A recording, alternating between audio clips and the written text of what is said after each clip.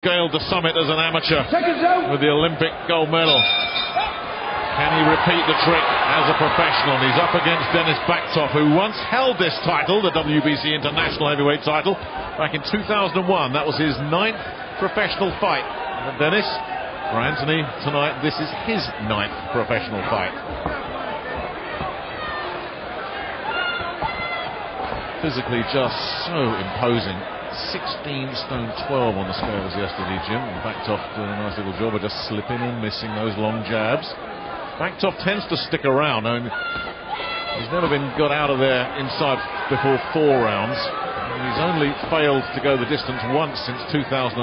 That was against Manuel Shah, and that was on a hand injury as well. So he knows how to look after himself, and that's what Joshua needs. He needs some rounds. He needs an opponent who can make him miss. Yeah, eventually he's going to need some competitive rounds. At the moment, Bakhtov doesn't know how to get close.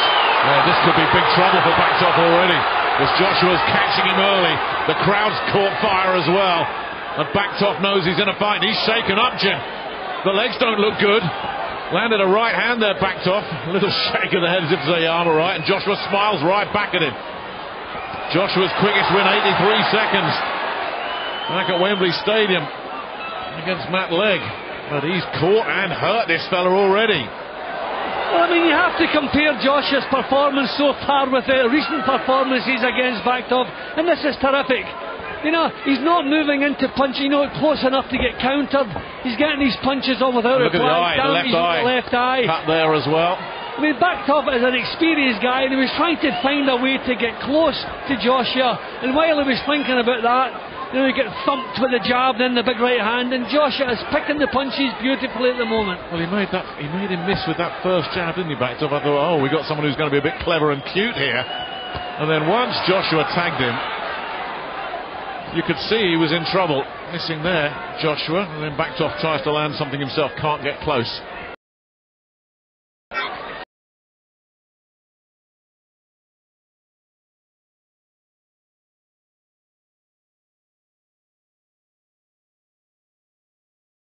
All the time.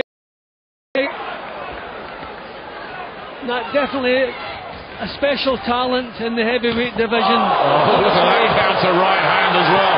He loved it. Bakhtov didn't. He's taken it though, but Joshua smiling again. Sharp, nasty little short inside left hand there as well. Bakhtov with another left hand. Caught. And Joshua grinning from ear to ear as he's tagging a very experienced and capable opponent here in Denis Bakhtov. And full credit to Bakhtov. These are the punches that have finished the 8 opponents already. He's still in there. Can't make any impression whatsoever, but he's taken his medicine. So he's proved his toughness getting through that round. That was a huge round for Joshua. And an absolute disastrous round for Bakhtov.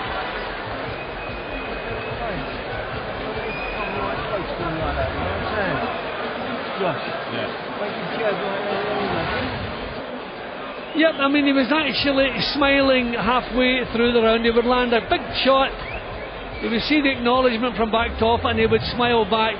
Not getting close enough for Bakhtov to be able to do anything, and while Bakhtov was thinking about a little counter, and out comes the tongue. They both knew that was a beauty.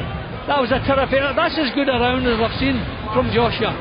That really was impressive. Corner, 10 seconds. Seconds out. Round 2. That first round was about as competitive as a bullfight.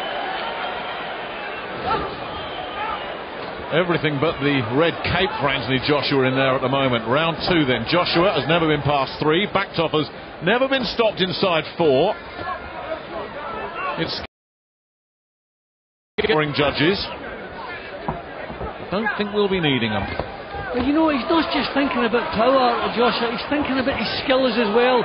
You don't want to take punches yet. Perfect right hand. This guy's experienced, and that's what's keeping him in there. And Bakhtov really giving it a go, trying to tag him back. But again, just too sharp and too powerful from Joshua, who's slicing him to ribbons here. And Ian John Lewis might have a job to do, because Bakhtov is so brave, he's standing up to this, but he is getting pounded, and Ian John Lewis did absolutely the right thing. because Bakhtov let it go on. Well, I thought he was stopping it.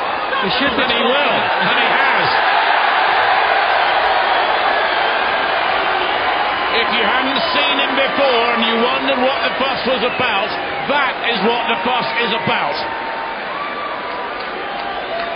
Yep, I mean that's as good a performance as I've ever seen from Anthony Joshua.